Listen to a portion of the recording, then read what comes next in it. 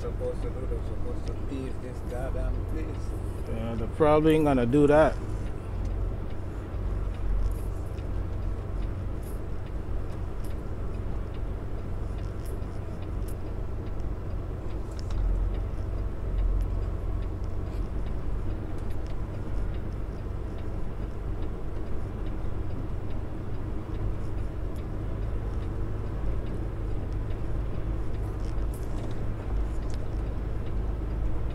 And here is off of what's the highway? 355. This is off of 355, and then you get on Green Road. No, up 355 to 75th Street. Right, 355 to 75th Street, then Green Road. They make a right. On Green Road? No.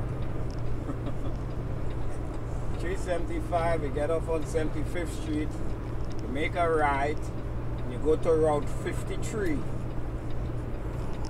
Then you make a left on Route 53. Then you take that to Rouse Road and make a right on Rouse Road.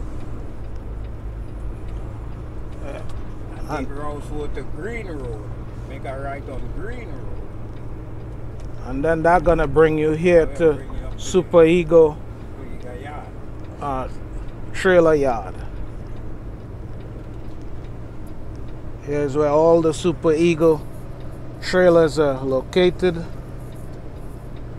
So also, if you find any defects on your trailer, the guys in the shack right up there, you just report it to them and they're gonna have it repaired by the guys who are on duty to take care of the trailers. Once that is done, you do all your checks at the office and you should be ready to get booked for a load. But my advice is, before you even get booked for a load, you come down here and do all your checks. Make sure that that trailer is up to standard before you take it, because once you take it and you're out of the yard, all the problems is on you and on your settlement.